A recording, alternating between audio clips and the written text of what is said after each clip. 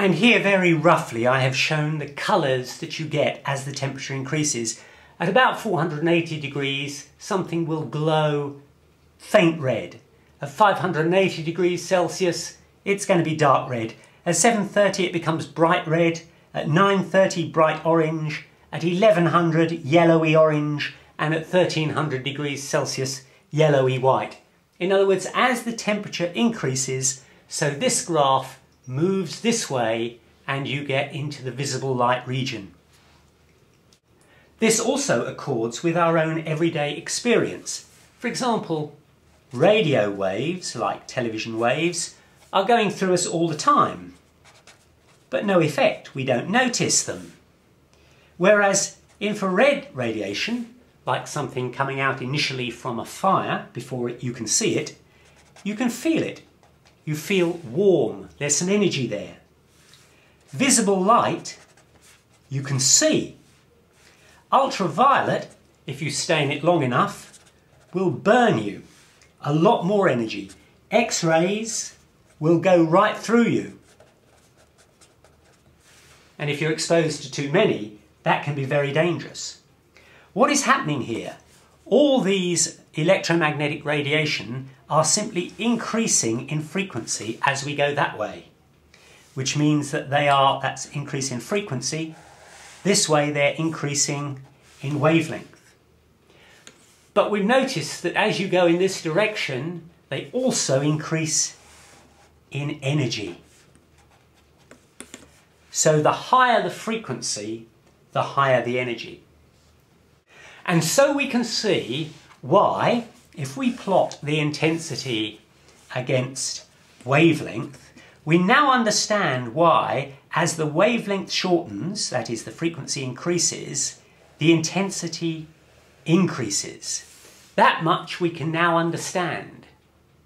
But our question is, why is it that it turns round and does that, when what we would expect is that it would just carry on like that? In other words, what we theoretically expect is this line here, which means that as you get to shorter and shorter wavelengths, higher and higher frequency, the intensity just keeps growing.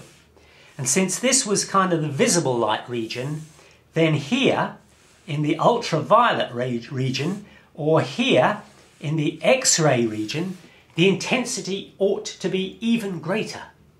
Now, let's just say that thank goodness it isn't, because if it were, when you sat in front of an electric fire, not only would you get the heat here, not only would you get the light here, but you would be absolutely frazzled by the ultraviolet and X-ray radiation.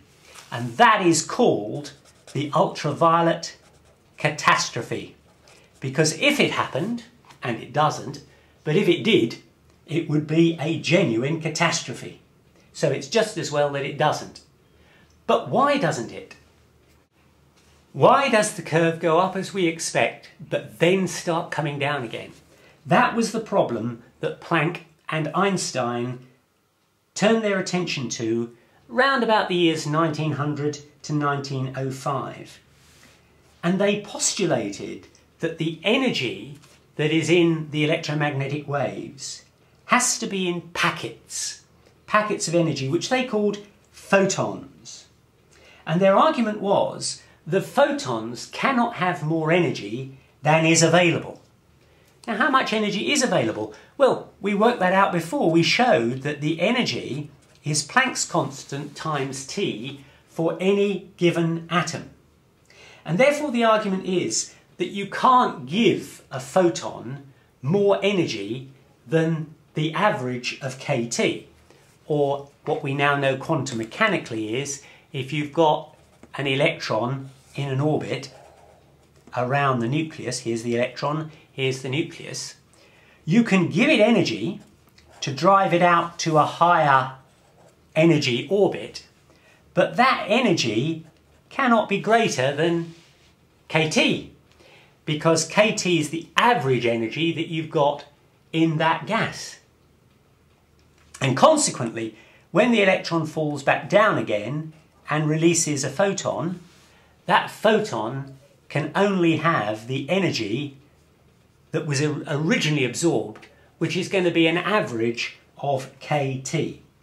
Now, of course, as I said before, there's going to be a distribution of energies, the average of which is kT. But you can have energy higher and you can have energy lower. But the point is, the probability of getting a photon of much higher energy is very much less. And that's the reason why this curve does this. It increases with energy until it gets to a point like this. And this is where the energy of kT starts to go over this hump here.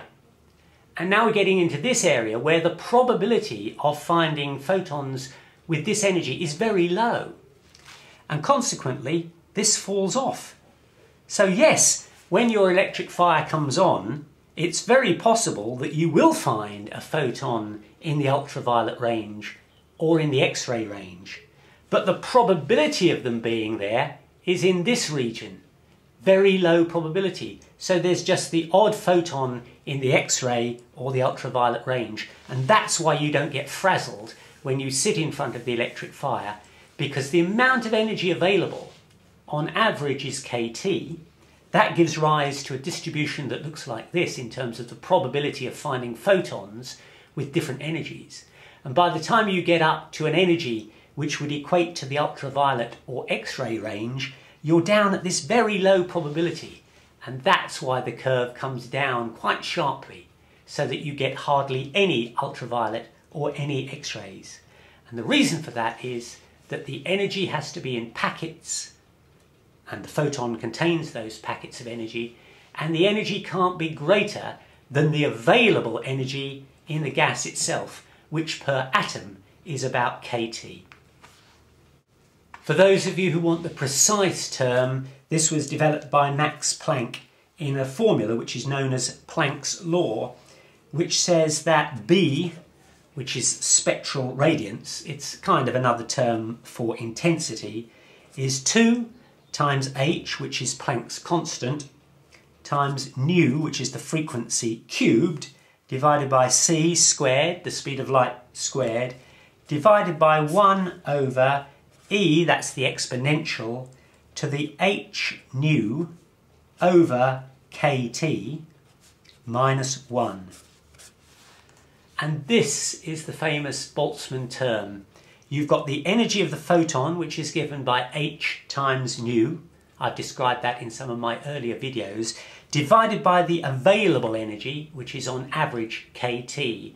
And that dictates how the intensity will vary. And that's what generates this curve. So that's the Planck formulation. But I hope even if you don't follow that, you'll have understood why, thankfully, we do not have an ultraviolet catastrophe.